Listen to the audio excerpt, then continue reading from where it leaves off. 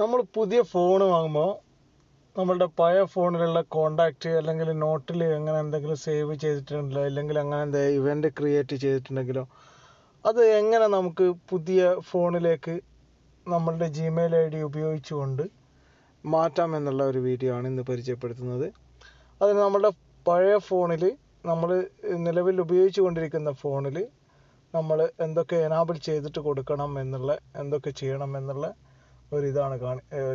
അതിൻ്റെ ഒരു വീഡിയോ ആണ് ക്രിയേറ്റ് ചെയ്ത് കാണിക്കുന്നത്. നിങ്ങൾക്ക് ഇഷ്ടപ്പെട്ടാൽ നിങ്ങളുടെ സുഹൃത്തുക്കളിലേക്ക് ഷെയർ ചെയ്യുക. നിങ്ങൾ ആദ്യമായിട്ടാണ് ഈ ചാനൽ വീഡിയോ കാണുന്നതെങ്കിൽ ഒന്ന് സബ്സ്ക്രൈബ് ചെയ്ത് സപ്പോർട്ട് ചെയ്യുക. നമുക്ക് വീഡിയോ എങ്ങനെയാണെന്നുള്ളതൊന്ന് കണ്ട് മനസ്സിലാക്കാം. നമ്മുടെ ഫോണിൻ്റെ സെറ്റിങ്സ് ഒന്ന് ഓപ്പൺ ചെയ്യാം.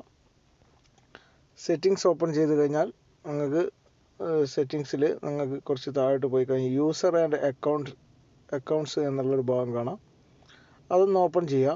അത് ഓപ്പൺ ചെയ്ത് കഴിഞ്ഞാൽ ഇവിടെ ക്ലൗഡ്, നിങ്ങളുടെ ഫോണിൻ്റെ അതായത് ഓരോ ക്ലൗഡ് ക്രിയേറ്റ് ആയിട്ടുണ്ടാവും. ആ ക്ലൗഡ് എനാബിൾ ചെയ്തിട്ടുണ്ടെങ്കിൽ നിങ്ങൾക്ക് അവിടെ ജിമെയിൽ പാസ്വേഡും കൊടുത്തിട്ട് ഇനാബിൾ ചെയ്തിട്ടുള്ള വെച്ചാൽ ഇനാബിൾഡ് എന്ന് കാണിക്കും. ഇല്ലെങ്കിൽ ക്ലൗഡ് എന്നുള്ളൊരു ഭാഗത്ത് ഇവിടെ നിങ്ങൾക്ക് ഇവിടെ മുകളിൽ തന്നെ ജിമെയിൽ ID പാസ്വേഡും കൊടുത്തിട്ട് ക്ലൗഡിൻ്റെ ഒരു അക്കൗണ്ട് ക്രിയേറ്റ് ചെയ്യാനുള്ള ഒരു രജിസ്റ്റർ ചെയ്യാനുള്ള ഒരു ഭാഗം കാണാം.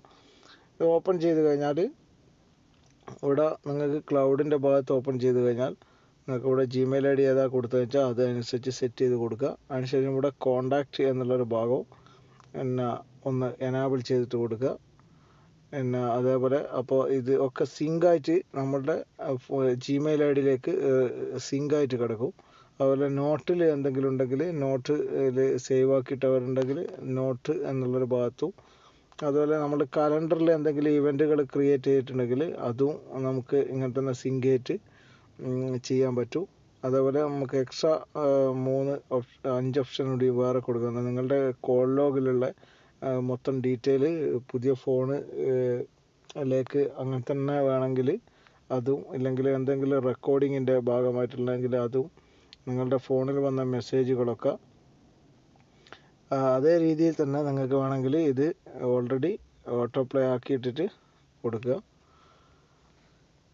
ഇത്രയുമാണ് ഈ വീഡിയോ. ഇങ്ങനെ ചെയ്ത് കഴിഞ്ഞാൽ നിങ്ങളുടെ പുതിയ ഫോണിൽ ജിമെയിൽ ID കൊടുത്ത് സൈൻ ചെയ്യുമ്പോൾ നിങ്ങളുടെ കോണ്ടാക്റ്റും നിങ്ങളുടെ കാര്യപ്പെട്ട ഡീറ്റെയിലുകളിലൊക്കെ ഫോണിലേക്ക് സിങ്കായിട്ട് വരും. ഇത് ചെയ്തിട്ടില്ലെങ്കിൽ നിങ്ങൾക്ക് ആ നമ്പർ നിങ്ങൾ വേറെ സോഫ്റ്റ്വെയർ വഴി ബാക്കപ്പ് ചെയ്തതിന് ശേഷം നിങ്ങൾക്ക് അത് തിരിച്ചെടുക്കാൻ പറ്റും. ഇങ്ങനെ ആകുമ്പോൾ നിങ്ങൾ ജിമെയിൽ ID കൊടുത്ത് സൈൻ ചെയ്യുന്ന ഗൂഗിൾ പ്ലേ സ്റ്റോറിൽ ഗൂഗിളിൽ സൈൻ ചെയ്യുന്ന സമയത്ത് തന്നെ നിങ്ങൾക്ക് അതിൻ്റെ മൊത്തം ഡീറ്റെയിൽ നിങ്ങൾക്ക് തിരിച്ചെടുക്കാൻ പറ്റും.